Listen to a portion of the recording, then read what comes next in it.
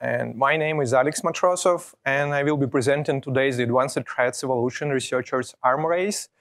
This talk's actually been developed as a keynote for Ovzen and Ecopathy, and it's a bit more high level than talks I usually presented. Usually I try to take one big problem and dig into it and find a lot of smaller problems in one. Here is talk of problems, I would say, this one. And I think it's really right audience to address this problem and maybe become with a solution.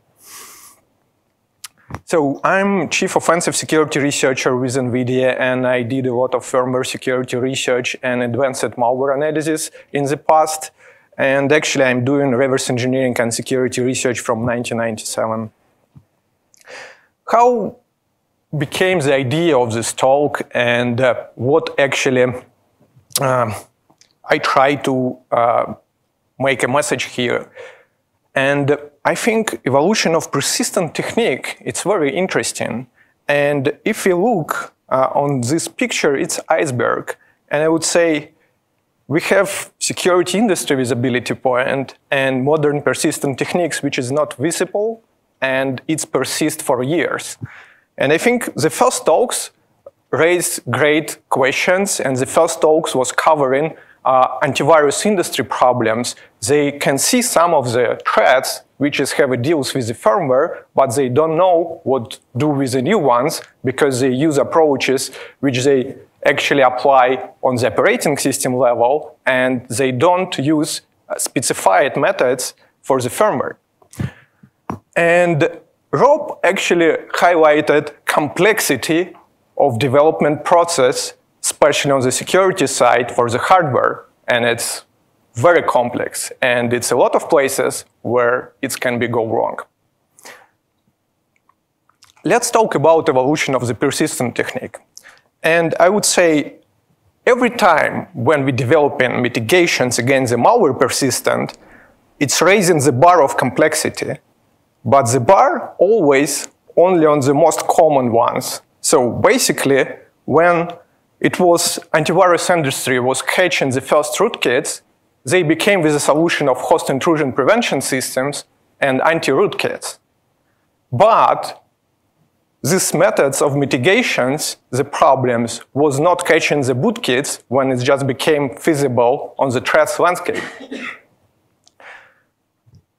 So I developed this picture to show how basically new mitigation raised the bar and the attackers became with a new solution for bypassing this mitigation and go down and down to the stack closer to the hardware.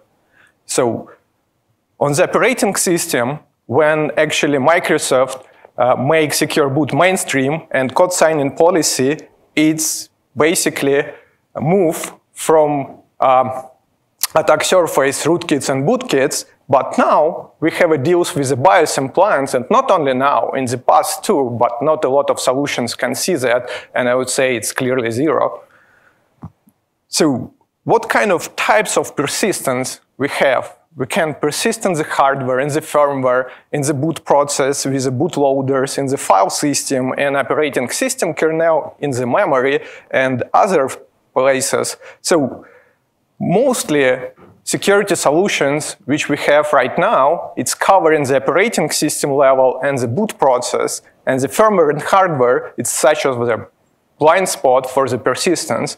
And somebody can argue and say, we have some of the methods in modern antiviruses to scan the firmware. Yes, but it's mostly about the integrity, not such as deep analysis and understanding the threat.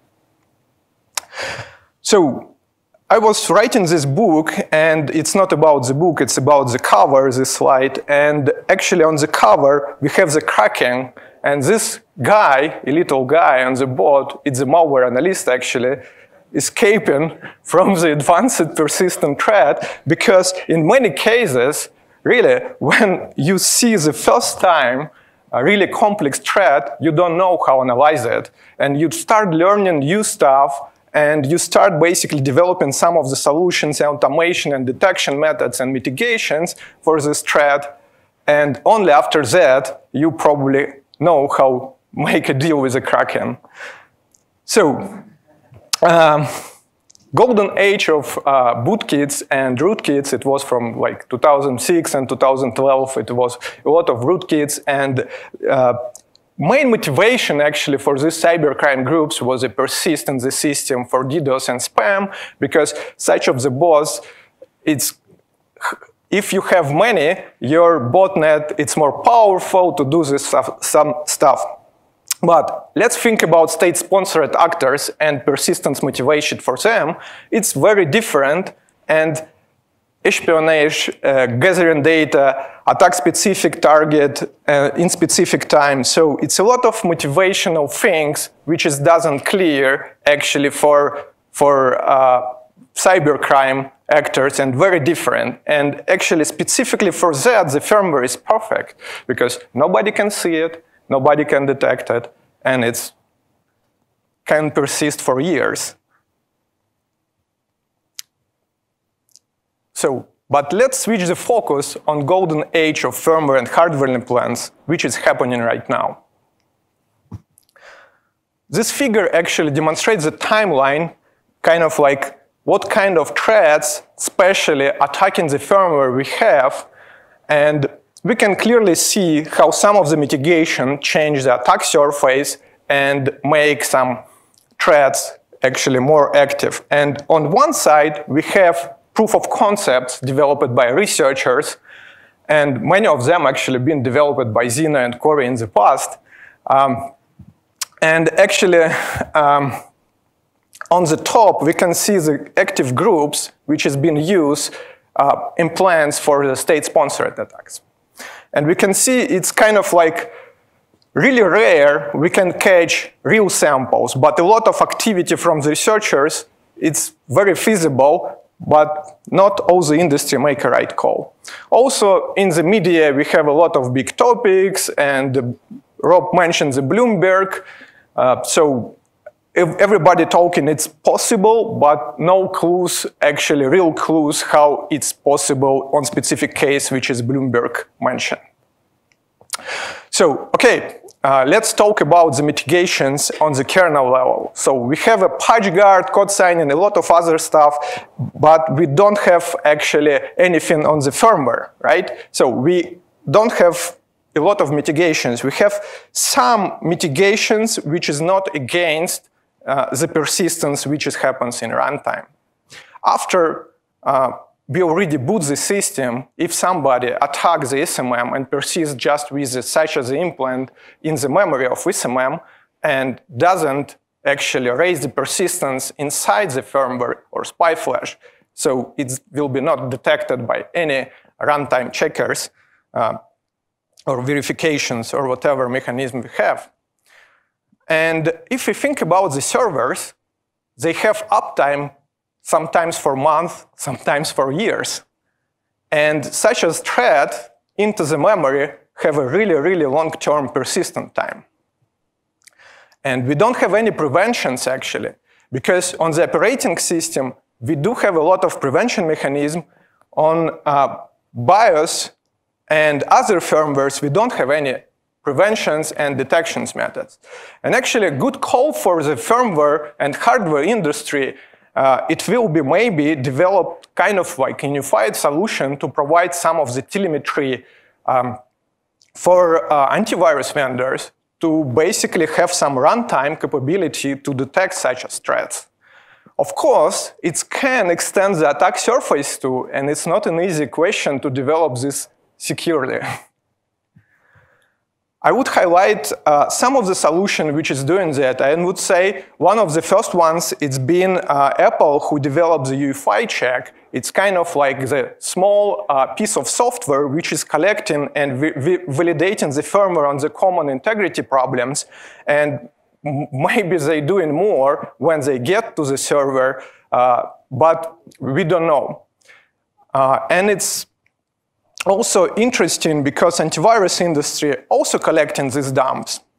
But problem, when you have such dumps, what we can do with it? So the main problem, if it's about the methods, how we can analyze it and basically extract kind of like malicious patterns from it and detect such as threats, right? Even if we have all the dumps from across our organization, we don't know what is inside, we don't know how to analyze it. It is a problem. And integrity, when we just detect and say this model is actually corrupted, it doesn't say nothing, because we have just highlighted the problem, but we don't know what the problem are. What the challenges for the point solutions have? So limits of gathering information on the boot process. So we basically can fake everything, because if we persist inside the firmware, all boot process upper the stack, it can be fake. No trust path between antivirus and actually UEFI firmware, because it's operating on different abstraction level. One in the operating system level, another on the firmware, and it's no connection points and the exchange points of information. And maybe it will be interesting back kind of question to the industry to develop this unified interface and point of connection, but securely. So, and of course, blind spot of supply chains make hell of problem, and we don't know how to deal with it yet. Other problem, who watch the watchers, we have like a lot of microarchitectural attacks became mainstream like last few years. We have firmware is everywhere, even in my watch, and BIOS became a foundation of cloud protection, and sometimes it's broken. Supply chain attacks, it's mainstream, and it became a mainstream recently, but it was a years known. So such as the tools very cheap, and you basically can develop kind of hardware implants. It's PCI Screamer from Lambda Concept, cheap Arctic 7 FPGA, redevelop this board, it's actually not that hard. And other one, it's for DMA persistent, so it's very, very interesting stuff, very cheap, under 200 bucks both. Actually, this tweet is very interesting because I think this researcher find a design problem where DMA was possible on early stage of the boot if you have the device on DMA PCI device on your machine installed. He developed actually FPGA bitstream for reproducing this attack, but main point actually of this slide, this design problem is not fixed yet. It's have such as boundary, synthetic boundary, but architecturally it's not fixed. It's an EDK. Other point I want to say, Microsoft doing the right thing, raising more visibility on the platforms which they executing their operating system, because not many vendors is equal, and some of them just don't care about security. And it will be some other slides on my presentation. So, and HSTI, so I basically extracted this. I don't know any of these drivers because it's not actually public, a lot of information on public available. And for me, it was a big surprise about the device guard Dixie, and it's actually have a feedback loop to the operating system level and have runtime checks for features and dependencies for enabling some of the security features on the operating system level. But if you think about, if we can compromise some of these components and fake to operating system, we have all the requirements, but the machine is vulnerable anyway, so it will help us to run operating system full of features and make kind of vision for the user, the system is secure, and all the features is enabled, and the firmware is secure, but it is not. Some of the vendors like that have actually zero protection, and you know, they don't have security teams, and honestly, they don't care about security. It's why, because some of the vendors like MSI and ASRock, when you send them vulnerabilities, they just don't reply. So what I can do? Gigabyte is a bit better, but fixing loop for these vulnerabilities is huge. Other problem, which is I want to highlight it here, it's limitation of the tooling for researchers to basically go and do forensics, do reverse engineering, and some debugging in this on the platform for basically verify in runtime all the capabilities for the specific firmware driver. Brian actually mentioned a good point. You can do on main board, on manual board, a lot of research, but problem, manual board doesn't have all the hardware capabilities which you need for your firmware or specific driver. Yes, you can do the steps, but it creates a lot of limits.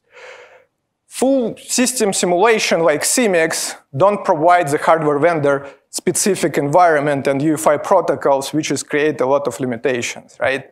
So UEFI emulations like QEMU, same thing. You have even more limited stuff than CMIX. And for CMIX, you need, if you have the right silicon model, you probably will be good on testing a lot of things there. With QEMU, you can just stop workflows to fuzz some specific drivers or debug it or verify it. Some specific algorithms, how it's working. Hardware level debugging, like DCI, it's not actually, it's possible on many platforms, especially slide to unlock DCI on it. But it's not really like clear path how you can get the debugger. As example, if you want to order one, you need to sign NDA with Intel. So if I don't want as a researcher sign any NDAs, you can't get it, or you should go to the shady markets to basically find it. Or you can try to find it one on AliExpress, but you never know if it's like original one. Or maybe it's basically will be installed backdoor in your system. You also never know. Some tools for reverse engineering specifically been developed recently, but mostly provide some feasibility on the runtime services on early boot stage, like T-Train, but actually very expensive solution.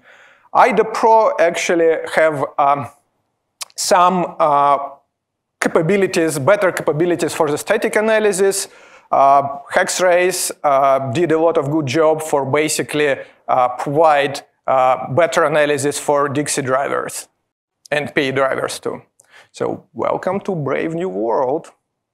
And let's think about how many steps you need to basically write malicious spy flash. So not too much actually. And even more, here, interesting point. We have a BIOS update tools, right? And they're supposed to be flashing the firmware, but some of them, like generic tools developed by AMI or Phoenix, they don't care about the validation of the firmware itself, right? It should BIOS or like some other arbitrary point create some validation flow. So you can reuse such the tools for flashing malicious stuff. And actually, it was one of the points of my presentation on Black Hat Asia in 2017 when I developed proof of concept of ransomware and used just legit tools for flash it on spy flash.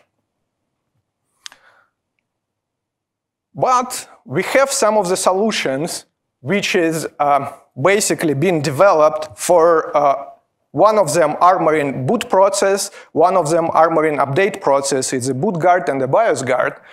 But I would say BIOS guard is a super complex technology as a boot guard, but about BIOS guard, it's even worse. Not a lot of vendors used it. And about the boot guard, a lot of vendors used it, but not correctly. Also, we have a hell of support for large enterprises with a boot guard and BIOS guard, when, as example, you can't just go manually for update for 5,000 machines, right? So, and here, programmably, we disable the boot guard on some very known vendor. I will not say the name, and because this vulnerability not patched yet, you know.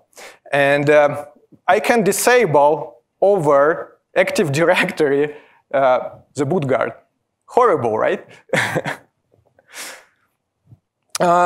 Other problem which I want to highlight it's unified process for updating the firmware. And we need the solution when the user don't need to go on the website of the vendor and download themselves actually the firmware.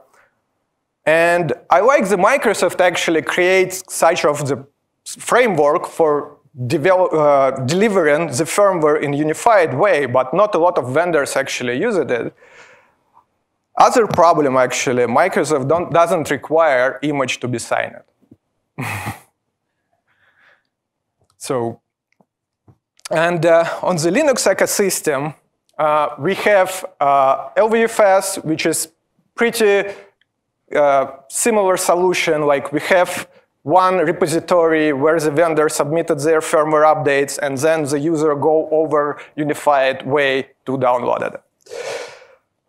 And actually, I also always doing the quiz how many people in the room on my talks update their firmwares. And you know, not a lot of hands actually usually raise it, because many people, even researchers who work in maybe on upper level stack, they don't think they should care about their firmware themselves nowadays. And it's kind of showing how many one-day vulnerabilities can persist for years, right? And actually, how many steps we need to exploit remotely the firmware and deliver the firmware rootkit? And of course, we need some kind of like remote code execution vulnerability in the browser or something, or like malicious Word document, which will be gain administration privileges on the machine, or like system privileges, depends on the exploit. And then you need to basically get to the kernel, communicate with such of the services connected to the BIOS, and then you basically can attack, as example, if, or scan actually, you can scan and attack the BIOS. If it's like need to be used 0 day, you can, or 1 day. If it persists there, why not, right? And LowJax shows a problem because it's used very old vulnerabilities. And it was actually detected pretty recently, right? So usually for the attacker, you can go actually for the details on my blog post, link is here for this picture, but usually you need actually 6-7 steps. And it's a lot, right? So it's a huge chain of exploits, which is not cheap, of course, because you need remote code execution on the user level. And yeah, so I think it's not common scenario for usual cybercrime, but if you think about ATMs and such of the systems, which has a lot of values for the attacker, so it can be a scenario, right? And one more thing, it's SMM runtime problems, because I mentioned it can be just persistent in memory. You don't need to go to the spy flash then. It's why actually golden age of the firmware hardware implants, it's happening right now. And firmware was not considered many years as a critical security asset, and it's patchable, right? For the hardware vendors, in many cases, they can say, okay, we need to take care about the problems in silicon, and after, we can basically fix some problems in the firmware because it's cheap, right? We just deliver the software update. And cost for the firmware, it's like not comparable with recall of the silicon. bring up of the new hardware is very hard, actually. And it's when the focus mostly for system to boot and blink the screen, right? Nobody cares about security features working correctly, configured correctly. The screen should blink and boot something, right? And it's specifically when on bring up stage, the vendors, which doesn't have a post-validation for security, they basically misconfigure the system because bring up teams doesn't responsible for security. And for make the screen blinking, sometimes they disable security features. Everything goes to the cloud, right? And I would say nowadays, actually, the virtual machine is equal to server because the uptime it's equal and people using the same way as the real servers and same critical data can be stored there. Supply chain is also very difficult on cloud because think about, you have a huge data center, then how you basically can update or like make a provisioning all the firmwares when the new server came to the new data center. Some of the vendor does, but many of not. So it's just became from market and immediately installed to the rack. So, and isolated VMs actually can attack too, but some of the scenarios. This picture, I make a classification based on such of attack vectors to create a persistence for the implant on the system. And we have actually two different ways. We have a supply chain misconfigured, and we have a result of exploitation. And it's two different paths, but both works and actually can be feasible in the real world.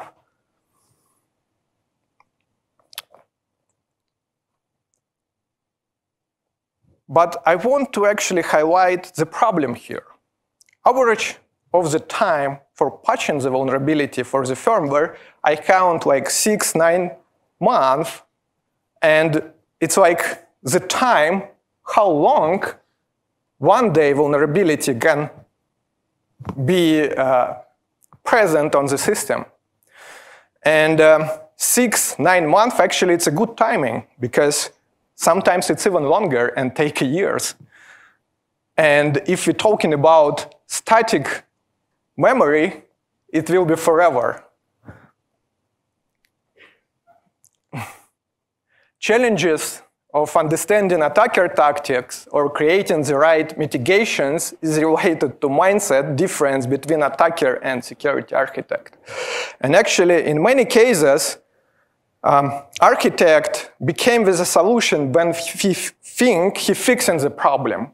But the attacker can find some of the way which is not been considered by architect and bypass these mitigations. It's why offensive research actually not equal to security research, because many cases security researcher not a person who been writing the actual exploits in the past or like proof of concept or have a deals with vulnerabilities. The problem is like offensive mindset. It's different with usual security research. It's why the mitigation design it's not equal to security architecture, and I think to raise the right points for and feasibility and telemetry for groups who develop the mitigations, it should be exist some group with offensive researchers who basically make a real picture real for the architects. It's actually why important to have internal offensive research team and uncover reality. Let's go back to the cloud. And this picture actually demonstrates how the privilege go down. And I use almost the same concept as Rob on his previous presentation. So let's think about, we have hardware which can break everything, right? But if we just focus on the virtual machines, and it became our main targets, and everything is secure, what we will be attacked to make a persistent. Okay, we have a virtual machine introspection with antiviruses and modern security solutions, but we don't have any visibility on the virtual and guest biases. So here is pretty clear. We can attack the BIOS or hardware and basically go upper in the stack in many cases, not all of them, to attack the virtual machines. With the firmware, almost the same, but if everything is secure, so we have only virtual BIOS, right? Okay, everything is great if the vendors control it, but in many cases, such as a KVM and QEMU, we have a core boot and CBIOS, which is by default not configured securely. And many Linux providers, even some of the very known names, they provide in the same configuration. And what can be wrong, actually?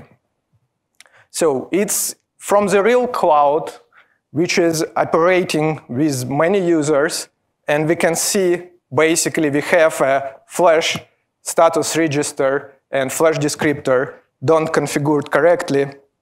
So it allows us to basically bypass any logs for the virtual BIOS and flash directly over the flash descriptor. So, but BIOS region write protection also doesn't work correctly with the CBIOS default configuration and a lot of other things. But actually, main point, I was sending this information to the vendor of Linux who basically ship not secure configurations for the cloud providers. I say, why you not? They say it's not our fault. We just taken mainstream CBIOS to our machines and contact core boot. Maybe they can fix it. I contact core boot and core boot say, we don't do that because vendor should do that. So it's kind of like weak spot for the industry, because if you're not the vendor who develop Linux and you know this, or you're not core boot who basically leave these problems on the shoulders of the vendors, so how you can know, right?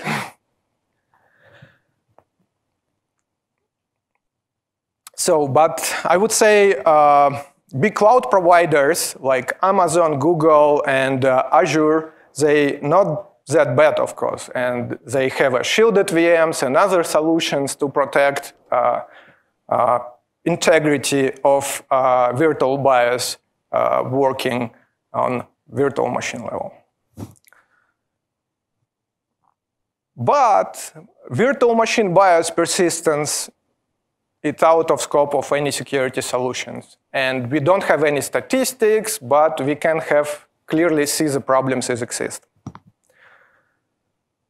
BMC is the key of the data center, and I will be not maybe focused too much on this part, because we know a lot of research past 2 years was done, and I would actually highlight one from the Airbus, because this one particularly was super interesting. The attackers did remote exploit on the BMC, then they elevate the privileges to highest level of the operating system on attacked machine, and then operating system of BMC, real-time operating system. But most interesting thing, it was no update process for the BIOS in the web console. But the feature was exist. They found the way how basically updated over-exploit with the privilege escalation in real-time operating system. And of course, many BMCs is connected to the BIOS because it's data centers. We need the way how we can update the BIOS in scale for thousands of the machines. Supply chain attacks, it's a growing problem, we know that, but how huge it is, and the way how hardware is developed is very difficult, right? So many times we have the reference design, which is k-historians, or many times the company who develops the hardware doesn't have their own manufacturing process, right? So we should have a deals with the third-party factory which is produce our hardware. And if something goes wrong there, it's really hard and very expensive to fix it, right? So I really like this slide from Andrew Huang presentation from Blue Hat, Israel last year. Very good to show the complexity of supply chain process. And you can see the link with the full slide deck there.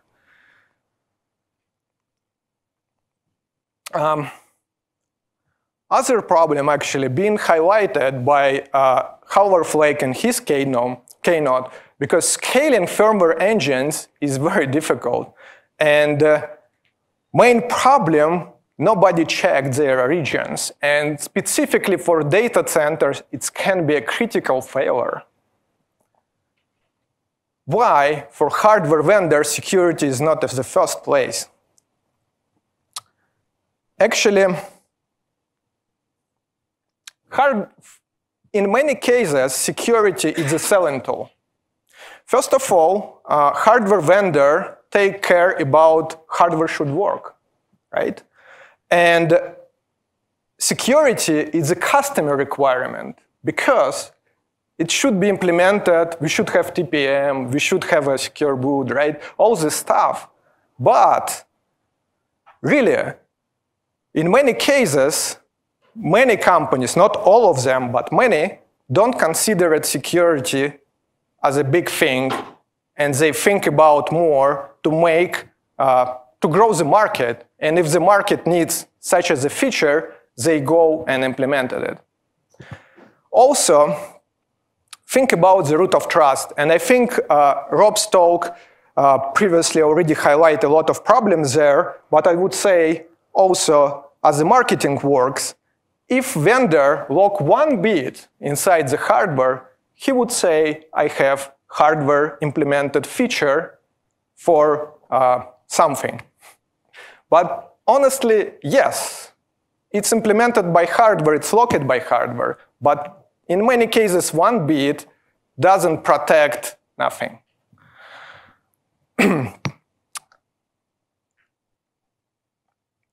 Also, in most of the cases, hardware root of trust is between firmware and locked fuse. And think about, we have kind of complex boot process nowadays, and the transition of chain of trust between the steps, it's very complex. And when we verify on the first steps from the fuse, yes, we have root of trust baked inside the hardware. But when we make this transition or goes to the sleep, hibernate, we really verify this chain from scratch? No. We want very fast, when the user opens the lid of the laptop, blink the screen, right? And we don't to make user upset waiting for the minutes. Then we somehow cache root of trust inside the software. And it's create a dangerous place for being attacked. I also want to highlight the brilliant idea of Trammell Hudson for race condition vulnerability on the SPY flash. And it's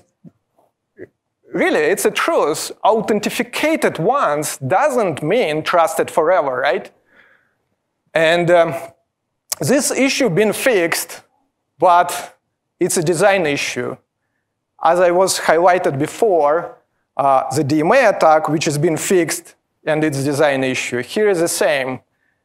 It's actually have some very synthetic patch, which is, in many cases, can be bypassed.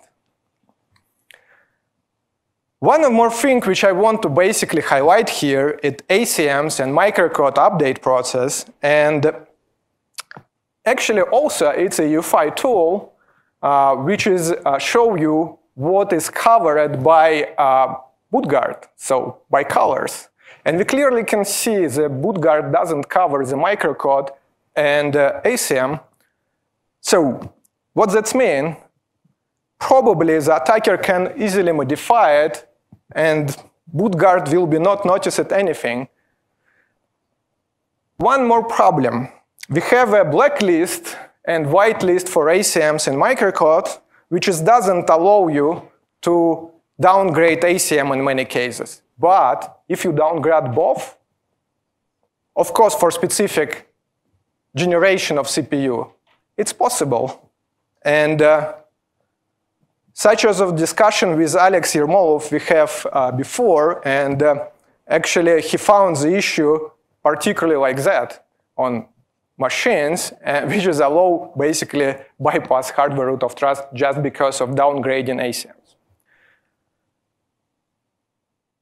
So back to Halvar Flake's keynote, actually I want to highlight particularly this. And current approach for firmware security is based in ensuring nobody can get it, code signing. If somebody compromises your signing server, you can do nothing with that, right? So it can be shipped to something malicious to your clients. And we have actually third-party components as a part of supply chain. In many cases, actually, hardware vendors doesn't control all the firmwares across the system and the source code. Think about it. We have USB-C, and in many cases, they have a USB-C firmware as a binary blob comes from the third party. Why? Because it's cheaper. For the code access level, you need to pay more. So supply chain attack vectors extend attack surface, which always been out of scope for hardware and firmware vendors. TPM issues will be not stay while here was present last year. So basically, it's mix of the software and hardware-based attack. So we can do man in the middle if we have a physical access. And TPM Genie was a very interesting research from Jeremy Boone. But major actually vendors also trying to fix the root of trust with particular chips which is baked root of trust in the silicon. What is the problems here? In many cases, it's very simple chips, and also sometimes vendors actually leave some of the problems in supply chain, as Rob highlighted with the Fetian and actually with the Titan chips, which has been there.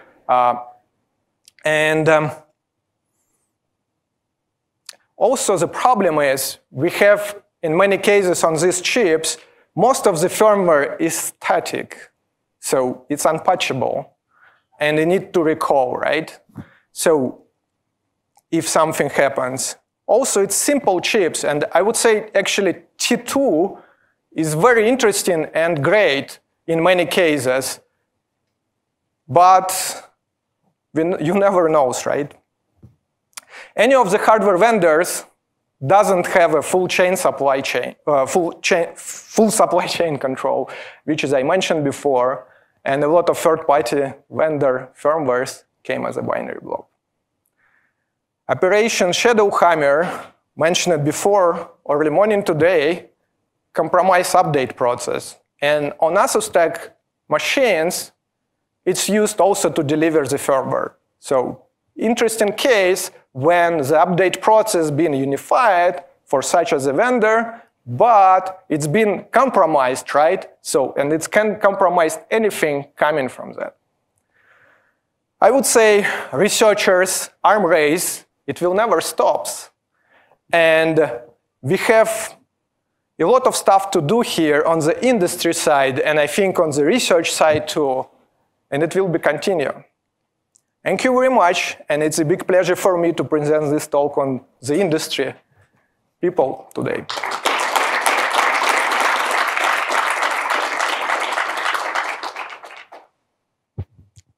I will be happy to answer.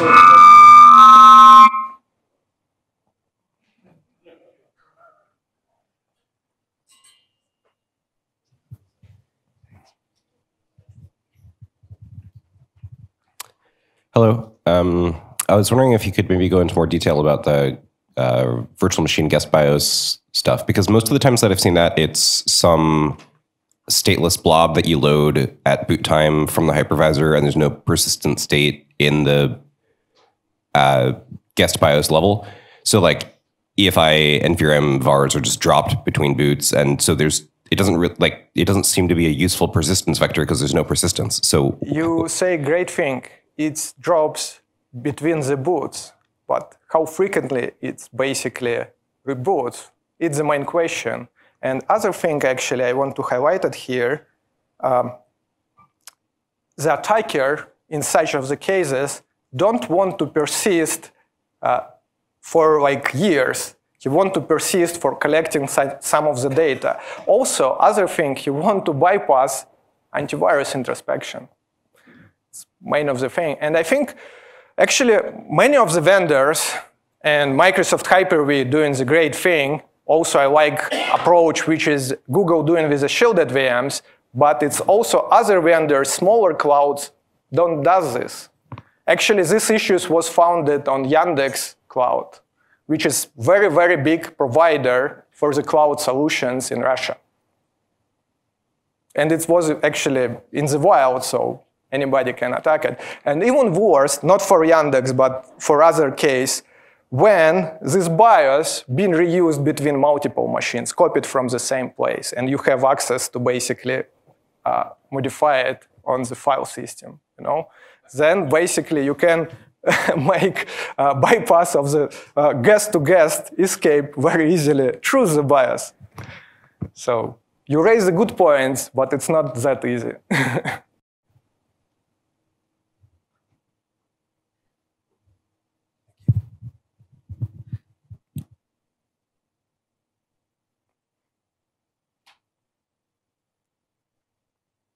Okay, no questions? Good. Thank you very much.